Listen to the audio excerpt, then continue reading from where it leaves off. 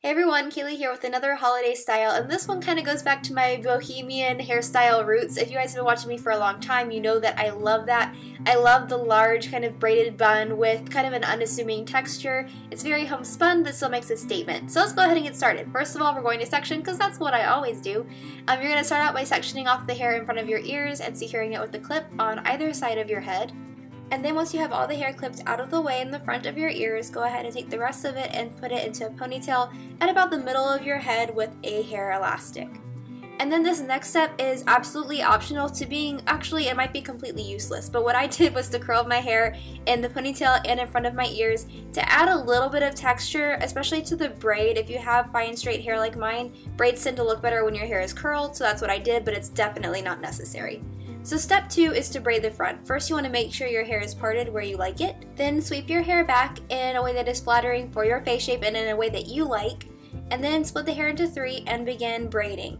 You want to start out with those first couple bits of braiding right where you want the hair to fall once it's all pinned up and done. That way there's no weird bagging or anything if you were to pull it off to the side and start braiding it first.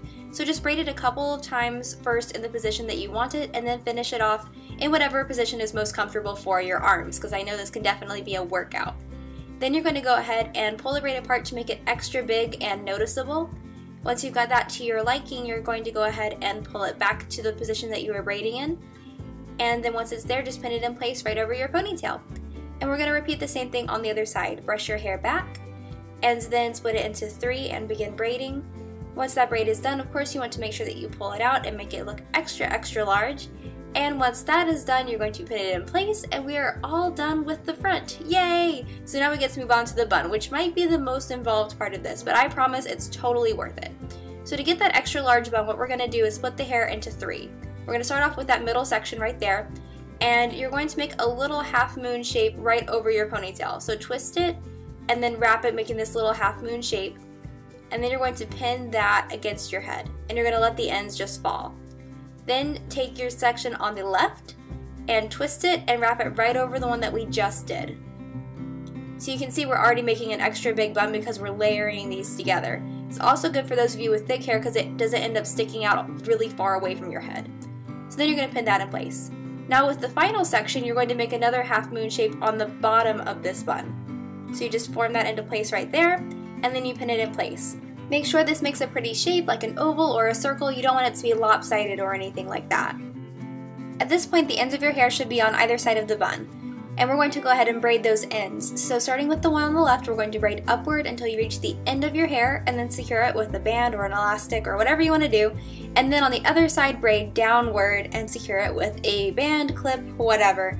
Now, if your hair isn't quite long enough to pull this off, which is completely understandable, one thing that you could do is to leave out a complete section of your hair from the bun. So create the bun and leave out a whole section of your hair just for the braids instead of using your ends for that. If you're concerned that you don't have enough hair, you could replace one of the 3 sections that we make the bun with the braid and then just make the bun that way instead of wrapping a braid around. Once you have those braids done, you're going to wrap them around the outside and pin them in place. Make sure instead of placing them flush against your scalp like so, you pull it out so that it's sitting slightly on top of the bun so that it's more noticeable. And then of course pin the end in place so that it stays nicely throughout the day, and add any additional pins that you need. Now you may have noticed this annoying little section of hair that got left out. It is the saddest thing to me when that happens, so here's what you can do to fix it if it happens to you. Gather all those little hairs together and wrap it around your fingers and make sure that you have every little bit of hair. So once you have that wrapped around, kind of use your hands to feel around and make sure there's nothing left. And then take that little wrapped up section of hair and tuck it up underneath the bun and pin it in place there. And it is gone and hidden and nobody has to know that you ever missed a whole section of hair. Unless of course you filmed yourself doing a tutorial, in which case everybody knows you did that. Anyway, I hope you guys enjoyed this. I kind of like going back to my kind of bohemian roots. I hope you guys enjoyed it as well. And I will see you guys in my next video. Mwah!